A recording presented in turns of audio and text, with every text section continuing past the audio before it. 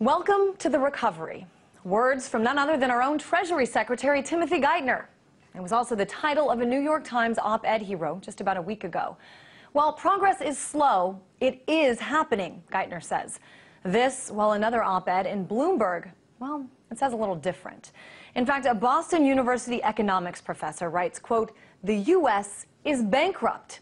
Here to weigh in on these very different takes is Mike Norman, chief economist with John Thomas Financial. Hey there, Mr. Norman. So who can we trust? Secretary Geithner? Economics professor Laurence Kotlikoff? I mean, is the U.S. economy really bankrupt?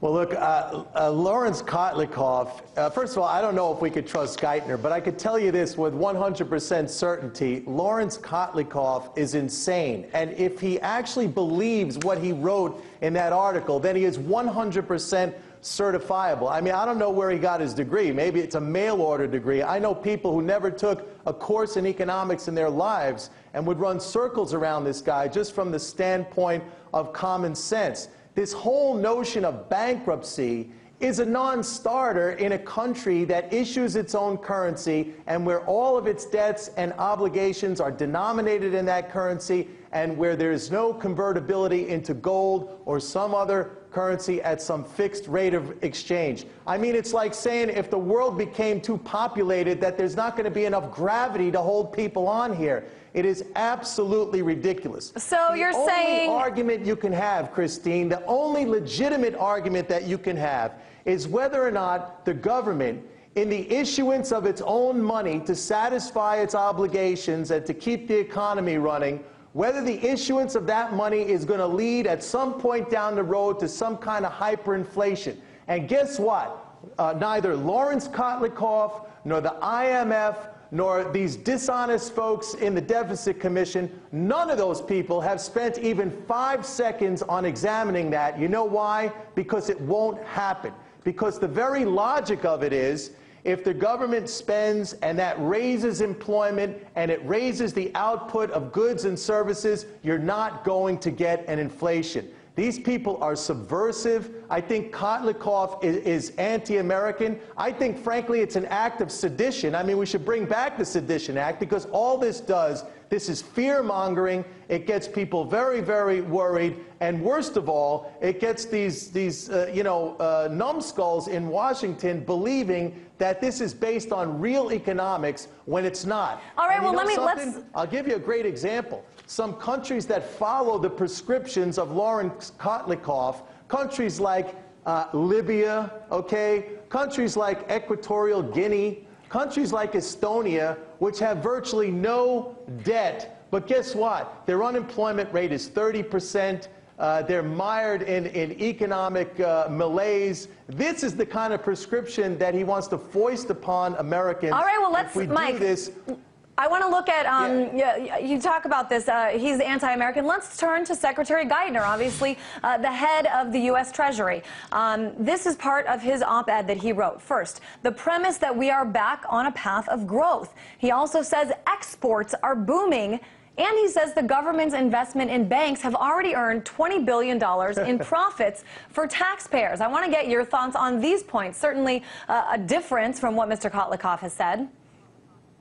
Well, look, I mean, we were on a path of recovery. It's clear. Look, Christine, we went from a 6.5% rate of contraction in the fourth quarter of 2008 to now a modest expansion of just under 3%. So we were. The problem is, I think now, and it's something that I've been saying here, if we start to embrace these misguided ideas that we have to pull back now, we will go back down.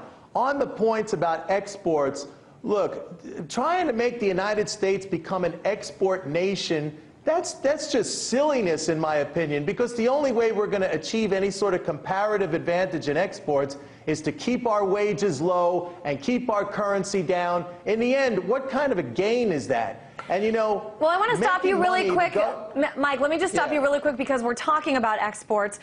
Secretary Geithner, not the only person. I want to turn really quick to the president. President Obama also focusing on what is really issue number one for most Americans, the economy. Let's hear what he has to say about exports. I've called for doubling our exports within the next 5 years. so that we're not just buying from other countries. I want us to sell to other countries. So once again, this issue of exports really at odds with what we're seeing, especially just yesterday. We saw the U.S. Commerce Department come out and say that imports are up and there's a drop in exports, creating the widest gap in trade since October of 2008. Now, I hear you. You're saying that this is not an export economy, but what about this trade gap? The trade gap is in our favor, Christine. I mean, think about it. What is the exchange here? The exchange is we receive goods from other countries, goods that are a part or make up our standard of living, things that we use every single day, and we exchange for that our currency. So, I mean, we get the benefit of the real assets while the other nation that is trading with us or exporting to us, all they want to do is they have a desire to save in U.S. dollars. So for them to get the dollar, they have to sell us their stuff. We have the benefit. What our policymakers want to do now, including the president, is turn that around. And I think the only way to achieve what he's after, this doubling of exports in 5 years, the only way, Christine, that's going to happen, you've got to suppress the wages of working Americans. You've got to keep our currency down. What kind of a trade-off is that? Our real terms of trade actually go down in that situation. We become poorer as a nation, not richer. Yeah, we might create some jobs, but there's better ways to create jobs than shipping off all of our real wealth for the benefit of foreigners in exchange for some non-convertible currency. What, a Chinese yuan? I mean, it's silly. It's so ridiculous. Chief Economist with John Thomas Financial, Mike Norman, always good to get your perspective.